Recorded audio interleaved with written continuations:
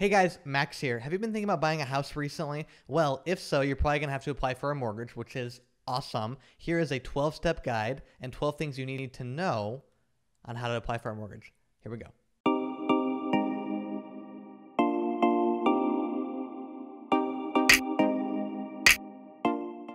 And this is for a primary residence, so this is not a rental property for your primary residence. First things first, right? Pay off your stupid consumer debt. Credit cards, personal loans, auto loans. You may be able to get by with the auto loan. Most mortgages will be okay with that. But all this stupid debt, high interest debt, before you even consider taking on more debt, take care of first things first. Okay, now you've paid off your stupid debt. Awesome, congratulations. Now you're going to begin interviewing mortgage brokers. You want to find the right one. So don't always go with the first, your gut instinct, I like this person. Go through a few different ones. The best kind of person you can find is someone in your community who knows what's going on and a personal referral. Talk to your friends and families. Find someone who has bought a house recently and had a good experience. That person and that broker is probably going to be your best bet. All right, so you found the right broker. Awesome. Next thing you're going to want is employment information. So the exact dates of all your previous jobs, not all, probably the last few years, your previous jobs, if you've had them, your previous employment, and also your current employment. It's good to know the exact dates. It's really annoying having to go through when the broker's asking you. Be prepared, be ready, and have those exact dates ready. Okay, you have the exact dates of the employment. Great. Next you're going to want is your W-2 or 1099s, depending upon what you have from the last couple years. Have those ready to rock and roll.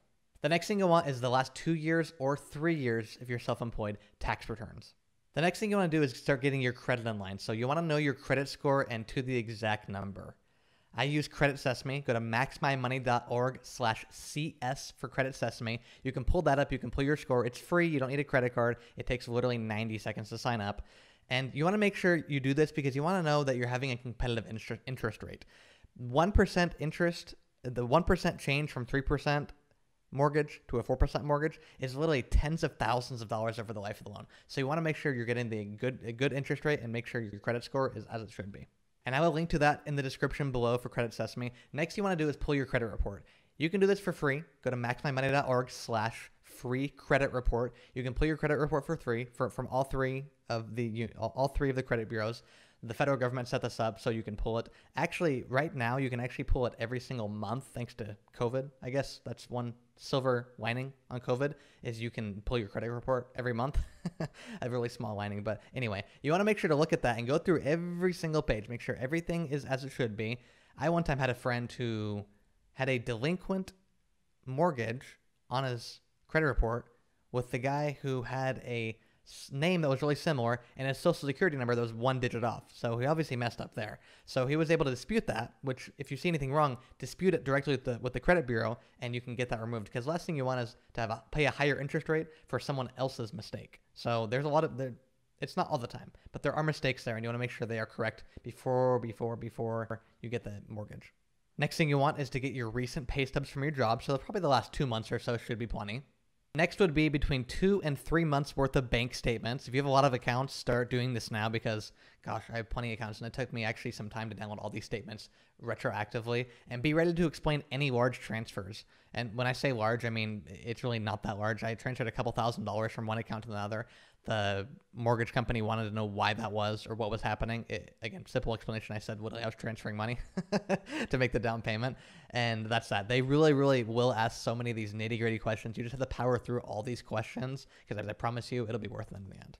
Okay, next would be having enough money in these accounts for the down payment and the closing costs. Closing costs are between 3 and 5% of the loan. So on a $150,000 loan, let's make believe, your closing costs are going to be somewhere between $4,000 and $7,000, depending upon what you negotiate with the seller. And again, these costs are negotiable with the seller, so you can have the seller pay for some of these.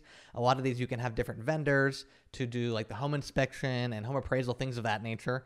So these are all negotiable. Make sure to negotiate because a lot of times you can save a few $1,000s just from these closing costs. Next would be if you are moving to a remote location, which is the last time I did. I moved from where I was working to a remote location, and I can work remotely because that's how life is, which is pretty sweet. If you're doing that, make sure to get a letter from your employer saying, so-and-so can still work for my company remotely. I really had to ask my employer, and it was a last minute effort. So the reality is you really want to make sure you have that ready. So preemptively have them write a letter that says, so-and-so can work remotely. That's all it has to say. All right, and then the last is don't apply for any credit cards, personal loans, auto loans throughout this whole entire process. Credit inquiries do have about a 10% leeway on your credit score, so we want to make sure that your credit score is as strong as possible during this. If you think you need personal loans or credit cards to make this happen, you're probably not in a position to buy a home. So please, please, please make sure this is the right decision for your long-term financial future, because it may feel good right now because everyone else is buying a home, but it may not be right for you. So make sure it's good for your future, good for you right now. So do not apply for anything else besides mortgages just during this time period. All right, those are my 12 steps. Those are just the beginning of the pot, though. I did create a home buying guide, a home buying course. It's for free. Go to maxmymmoney.org/buy a home, and you will get access to it. There are 10 different sessions going from closing costs to down payment to mortgage broker to the very end when you actually get the keys and everything in between. So make sure to go to that, maxmymmoney.org/buy a home. I hope you guys enjoyed this video, and I will catch you guys on the flip side.